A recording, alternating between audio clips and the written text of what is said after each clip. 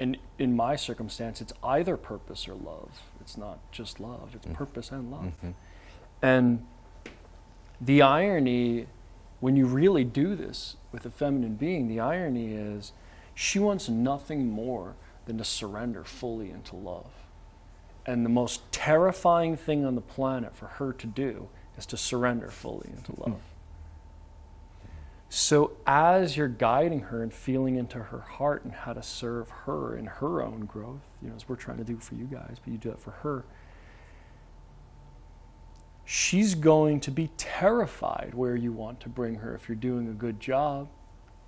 You're going to ask her to be bigger than she is. You're going to ask her to be more radiant than she is. You're going to ask her to be more loving than she is. You're going to ask her to be fiercer than she is. You're going to ask for all of her fullness, and it's going to be terrifying for her to do that.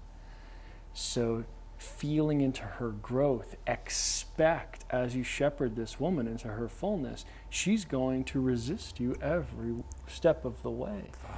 To find that fullness is a part of herself has to annihilate entirely for her to surrender completely into love.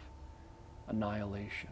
London talks about it constantly. This full cervical orgasm that some women are able to achieve comes from an experience of complete letting go, annihilation, no holding on whatsoever. So you're guiding her into that annihilation in so many different ways. It's terrifying.